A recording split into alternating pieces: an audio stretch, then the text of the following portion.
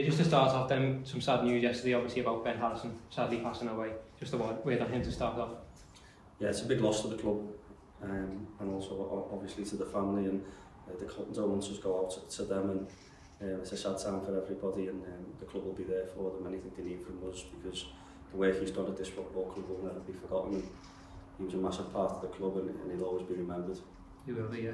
Thanks very much. So moving on to Tuesday night then, it was obviously a great result. You spoke about the team's ability to refocus after a blow in the second half, obviously stoppage time.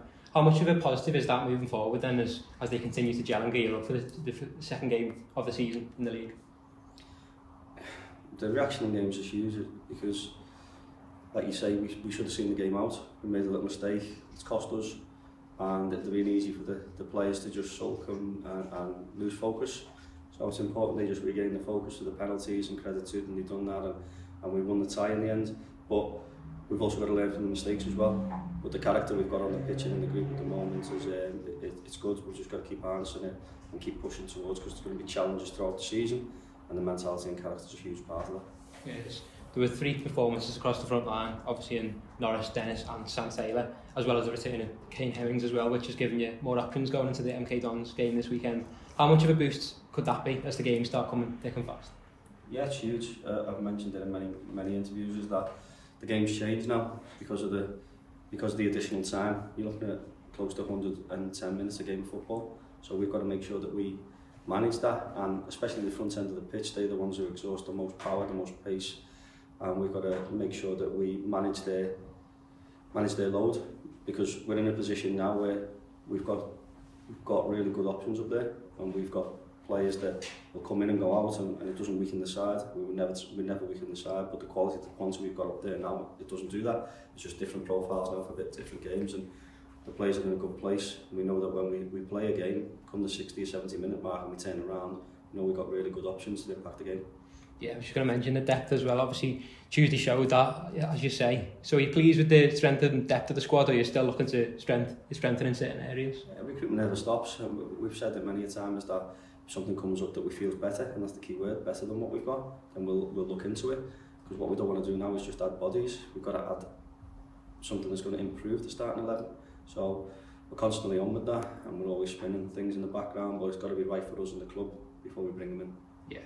Sam Taylor, who was fantastic on Tuesday, is an example of players coming through our education hub, obviously here at the campus, with Mikey Davis also signing first team contract this summer. How beneficial is it to you to have players coming through the education system here, like Sam and Mikey? Yeah, it's another avenue for us, recruitment. We talk about recruitment, that's a part of recruitment.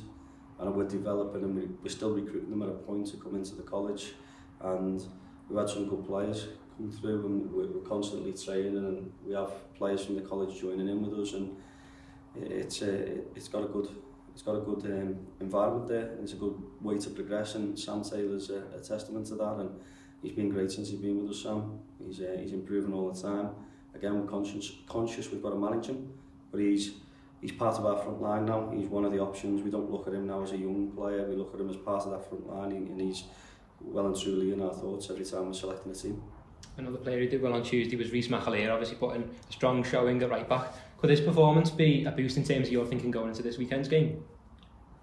Well, the way he performed, it can't not be. I mean, his performance was outstanding. He made one slight mistake in the whole game, and other than that, I thought it was a really strong performance from him.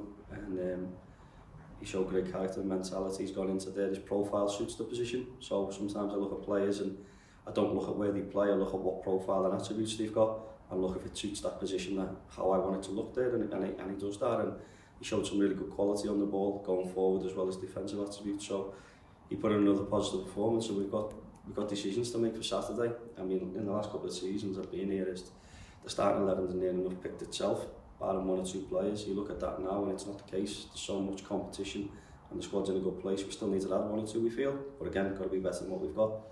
But we'll keep looking to improve, and like I say, it's a real good position we're in at the moment. Yeah, MK Dons, obviously this weekend's opposition, then they put in a strong performance against the well-fancied Wrexham side last weekend to start their season. How much of a challenge are you expecting from them this Saturday? Yes. Every game's a challenge. The style of play of the teams now is so different. Everyone's style is different. So these play a back 3 like Barrow did, but they won't play it in the same style as Barrow. The way Barrow sit deep and try and counter, it's going to look completely different. The spaces are in different places. These will be up and at them a little bit more, like Graham Alexander's teams are, credit to them.